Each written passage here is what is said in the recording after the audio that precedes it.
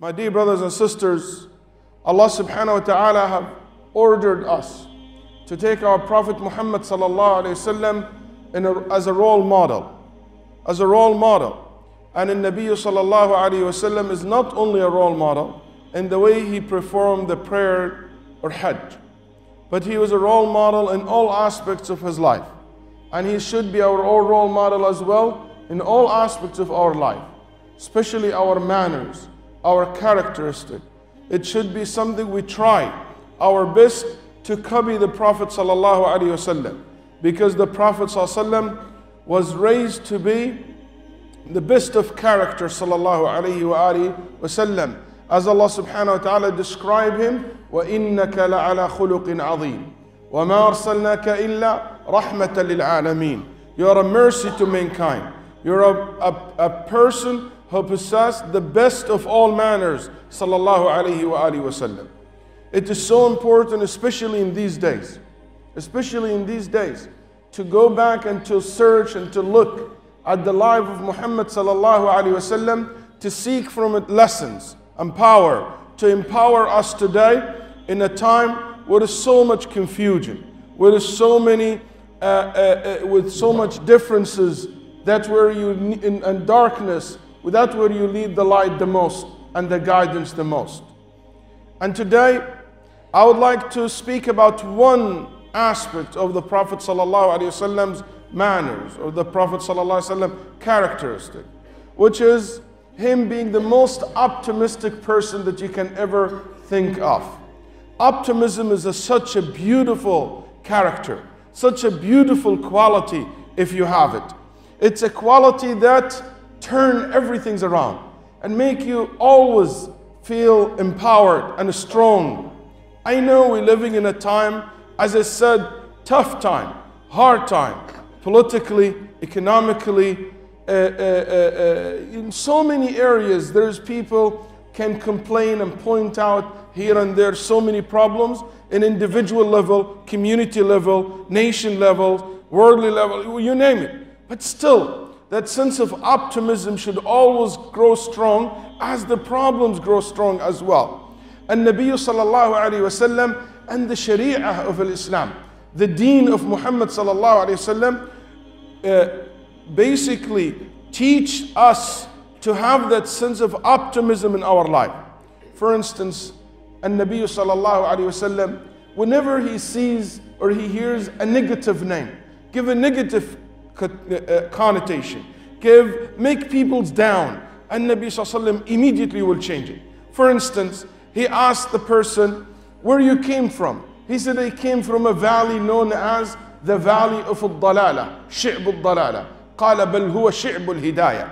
It is the Valley of Guidance. Which land do you live? He said, I live in a land known as the Dusty Land, عفرة. قال بل هي خضرة. It is basically, it is the green land.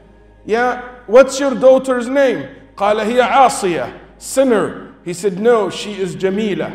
Even when he moved to Medina, you know, the Prophet ﷺ's city was known in the history as Yathrib. Yathrib has a negative connotation. It means decreasing, something decrease, something take away something from you. So the Prophet ﷺ said, no one allowed to call the city anymore Yathrib, because it have a negative meaning basically connected to the word. And he called it Taibah, the good city, the city which is known today as Taibah, Al-Madinatul Munawwarah. The Prophet ﷺ city became a city known as a city of light. That sense of optimism, even when he saw a man, his name Harb, war, he said, no, your silm, your peace. And Nabi sallallahu alayhi wasallam, I can go on and on in hundreds of examples. When he sees something sounds negative, he will change it to make it positive, to give that sense of optimism. Not only that, even in the most difficult times, he installed the sense of optimism in the heart of his companions. When he left Mecca sallallahu alayhi wasallam, alone with his companion Abu Bakr radiallahu anhu arda, in that difficult moment, can you imagine you leaving your home? You don't know what's the future carrying for you from a human being perspective. So in this point, Suraqah ibn Malik, he was searching for the Prophet ﷺ, and he found the Prophet ﷺ in his way to Medina. In that moment, look at the Prophet ﷺ telling Suraqah ibn Malik that one day will come and you will be carrying the bracelets of Kisra and you will have it. The bracelets that Kisra used to have, which is the king of the Persian Empire. In the time of Al-Khandaq, where the Sahaba radiallahu anhum ardahum see that they're surrounded with the enemy from every direction, and only few of them left, with the whole entire Arabia gathered to kill the Prophet ﷺ and to destroy his city and his state. At that moment, the Prophet ﷺ told the companions that my religion, my basically ummah, will reach to the farthest point east and west. In a moment of difficulty, and Nabi sallallahu alaihi wasallam made sure that they have that sense of trust and optimism, because that's the fuel that keeps us always going. The moment you give up hope, the moment you can't survive, you can't survive. And Nabi sallallahu alaihi wasallam shows us in his Sharia another concept of in our deen that install the concept of optimism. For instance, the Prophet sallallahu alaihi wasallam said, whenever you make dua, whenever you ask Allah subhanahu wa ta'ala, look at the language that you use. Look at the verb that you use. It's a command. Oh Allah, forgive me. And you nobody give a command to Allah subhanahu wa ta'ala, but you show Allah subhanahu wa ta'ala you are so certain about what you're asking. That's why you're not even allowed to say, if you wish. لا يقول أحدكم اللهم اغفر لي إن شئت. You're not allowed to say, oh Allah, forgive me if you wish. No, you should be certain about what you're requesting. That sense of optimism, when you repent to Allah subhanahu wa ta'ala, when you pray to your Lord, is something so unique, so much needed today in our time, in our life. But optimism, it doesn't just happen like that. I wish it does. There is nothing like after this khutbah, gonna say, oh, I heard the khutbah about optimism, let me push the button of optimism. And I'm gonna walk out of this khutbah an optimistic person. It doesn't work like that. Anything that you wanna adopt, any character you wanna develop in you, in most of the cases, is something you have to achieve, you have to work on it. قال صلى الله عليه وسلم إنما الصبر بالتصبر وإنما الحلم بالتحلم من يتصبر يصبره الله وقبلها قال وإنما العلم بالتعلم. He said learning, knowledge will happen to you. You will have knowledge if you start seeking knowledge. Everybody knows knowledge has to be acquired. No one of us born knowledgeable person. خرجكم من بطون أمهاتكم لا تعلمون شيئا. All of us came out of our mother wombs, as Allah said, knows nothing. Then we acquired knowledge. Then the Nabi sallallahu alaihi wasallam followed that with a unique point. He said, and also patience. It's not going to happen like that. It's by seeking that character. And also being, have the ability to be patient. It's something you need to seek, you need to practice. Forbearing, something that you need to practice. In another word, that you acquire that. So even the akhlaq, the character, something that you need to develop, you need to work on. And the same thing with optimism. It is something that you need to work on. You need to change, you need to adapt that character and to work on it.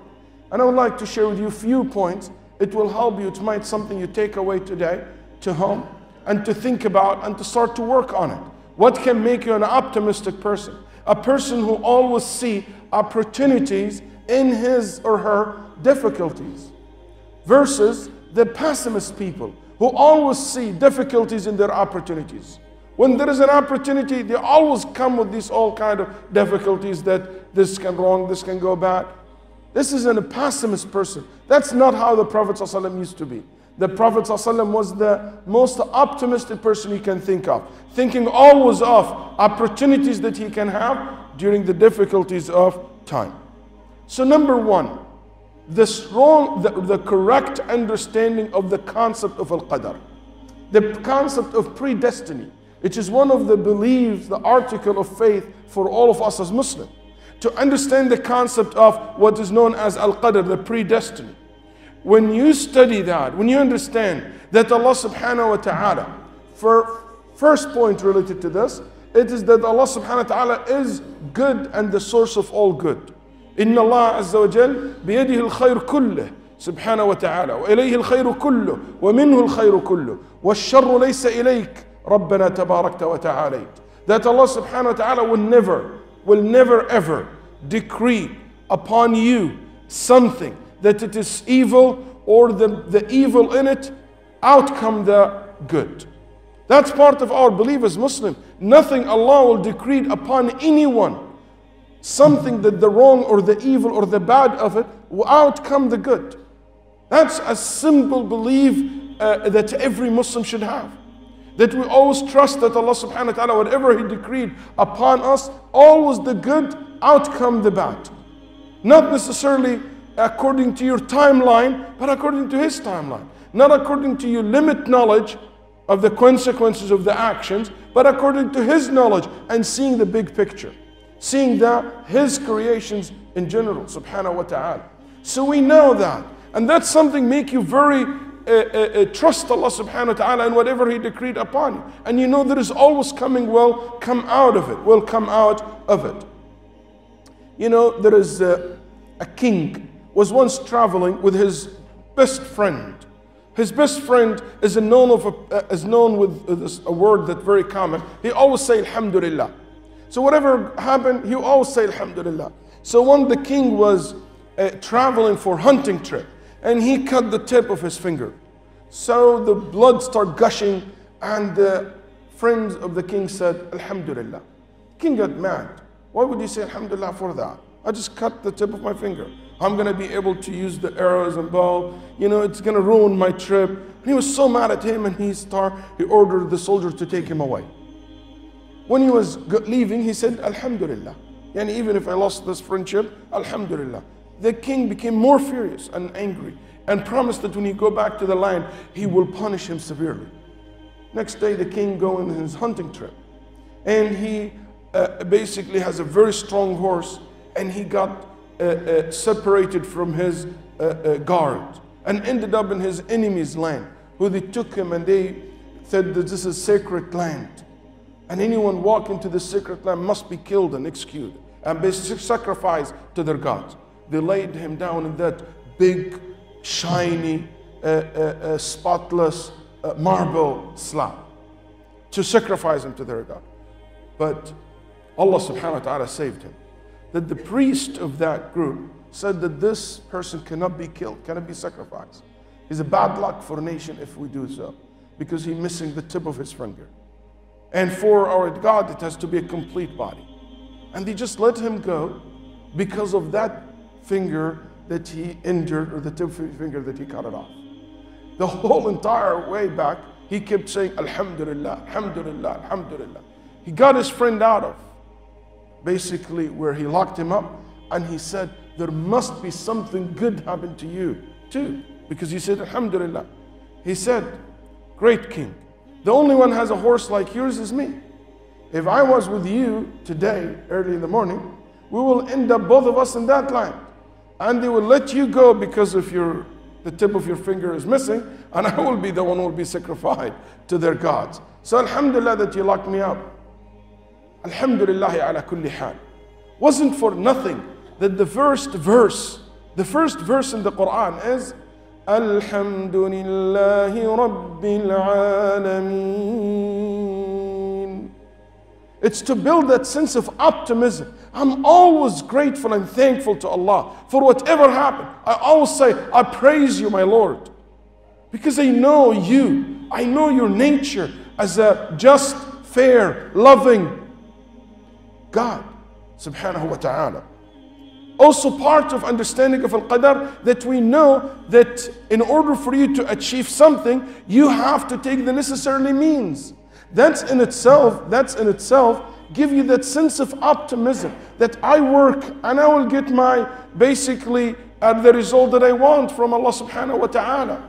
Things not going to happen by itself. You're never ever going to leave, as they say, you're never ever going to be able to leave a footprints in the beach if you sit in your bottom. You have to walk in order for you to leave these footprints. You put effort, and Allah subhanahu wa ta'ala reward you for it. Part of our belief in al-qadar, that we know Allah does not force anyone to anything. You came to this masjid by your choice. And if you want to stay home, it will be your choice as well. It's your choice. Imagine if we believe that we have no choice. What sense of optimism anyone can have?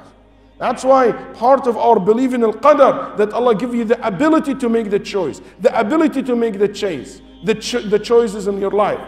I might not control the wind when I sail in the sea, but I always can adjust my sailing to reach a new destination. I always have the ability to do that. So that's number one. The correct understanding of the concept of al-qadar, increase and knowledge in this area, increase your sense of optimism and trust in Allah subhanahu wa ta'ala. Number two, which is very ironic, very unique, and a lot of people underestimated it. It is basically the look, the way you carry yourself, your style, the way you dress, the way you smell, the way you basically care for your appearance means a lot of building a sense of optimism. Why do you think the Prophet ﷺ, when he saw a man, he's completely white hair in his head and his beard and messy, and Nabi ﷺ said, why don't you change your white hair, your gray hair? Change the color of your gray hair. Don't look too old like that. And then Nabi ﷺ said, if you grow hair, take care of it. Why do you think we are highly recommended? Some ulama even say to see it is near obligatory to take a shower before you come to Jumu'ah prayer. You have to clean yourself. You have to remove the hair, basically like the underarm hair and other areas. Why you need to trim your nails so you don't look like animals. You look clean, you look sharp. Why the Prophet ﷺ loved perfumes. And he made it so obvious that something beautiful to have. All this for what? To build that character. Because the way you look sharp, you look clean, you look good, it impacts your psychology. Every single research today says that our physiology impacts our psychology. The way you carry yourself means a lot. Means a lot to you. I live in the United States of America. When I study the history of America, you know, when they brought the slaves from Africa, they were not slaves in their country. They were enslaved in Europe and enslaved in America. You know what the thing that they used to do? They ordered them not allowed to take a shower for months. Why? So they can smell like animal. So they can look like animal. So they behave like animals. They want to break their spirits. Not allowed to wear proper clothes. And Nabi ﷺ in Jumu'ah wears special clothes. In Eid, special clothes. His clothes always looks nice. It's not about being rich at all or have a lot of money. It's about you care for yourself. For yourself. Also, number three, one of the things that bring a lot of sense of optimism to you, to make an optimistic person, to learn how to smile. Smiling is such a beautiful thing. It doesn't make only people around you feel good, it makes you yourself feel good. Smiling is the sunnah of the Prophet ﷺ. And I'll tell you the truth, that it is so sad that we as Muslims all over the globe, I travel from the farthest east to the farthest west. Unfortunately, it is something missing among Muslim community. When you go to the masjids, people just give you that straight look. You know, I don't know what is the deal with that. You know, we always been the ummah of a smile. Why we lost that? Why when we talk about smiling, we think of other nations other than Muslims? And Nabi ﷺ, Jabir said, I never met the Prophet ﷺ. I never met the Prophet ﷺ. Not a single time in my life. He said, I never met the Prophet ﷺ unless he's smiling. Aisha radiallahu anha, she said, inside the house, he used to smile more than outside the house. Radiallahu anha wa ardaha. And plenty of companions, so many of them, said the same thing about the Prophet ﷺ. Smiley face, yes face, welcoming face. And so many of us, unfortunately, lost their smiles. But the good news, that your smile didn't go anywhere. It just right under your nose. So smile. This is the sunnah of your Prophet ﷺ. Your smile at your brothers, it is a form of charity.